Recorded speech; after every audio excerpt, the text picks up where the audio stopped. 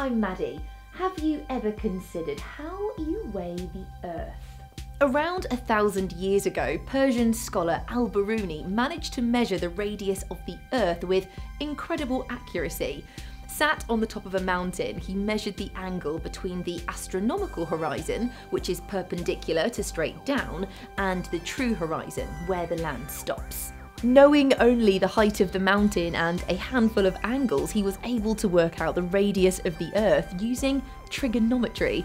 And incredibly, 1,000 years on, he was only 16 kilometres out of its current average of 6,356.7 kilometres. So now we knew roughly how much Earth we had, it only remained to find out its density so that we could weigh it. In 1686, Sir Isaac Newton came up with this rather brilliant equation.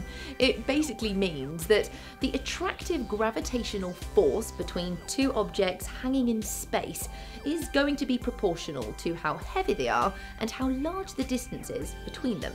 It wasn't until quirky English scientist Henry Cavendish came along in 1798 that a critical component was added to complete this puzzle.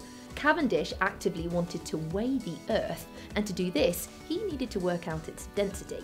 He came up with an experiment a little bit like this to measure the attractive forces between two objects, and as the balls move closer together, they shift the mirror which they are attached to, which then bounces light off in different directions, which he can then measure. Cavendish was fastidious in his studies, realising that even his own body mass walking around the room might affect the results. So instead, he observed his experiment from afar, choosing to use telescopes and external controls to move things around. Cavendish did this with a number of different weights and distances to add the finishing element to Newton's equation, the universal gravitational constant, G.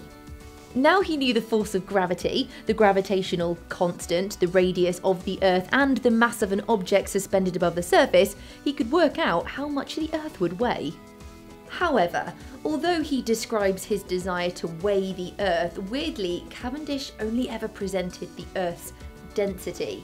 And despite all of his careful preparations, he even managed to write down the wrong number of that. That's an epic typo. But using a combination of genius from all of these icons, we can roughly work out the mass of the Earth right now.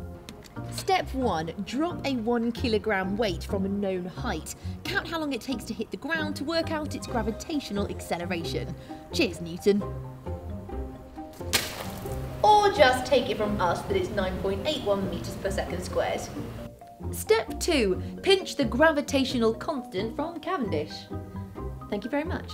Step 3. Take that number from Biruni and tweak it slightly to keep it up to modern standards. Step 4. Switch Newton's equation round now that you're trying to solve for the mass of Earth and you know the other bits. Step 5. Plug in the numbers and pat yourself on the back. You've just worked out that the Earth is roughly 5.9 septillion kilograms.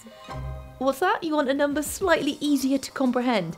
Okay, how about 54 quintillion blue whales or 853 quintillion African elephants? How about 81.2 moons?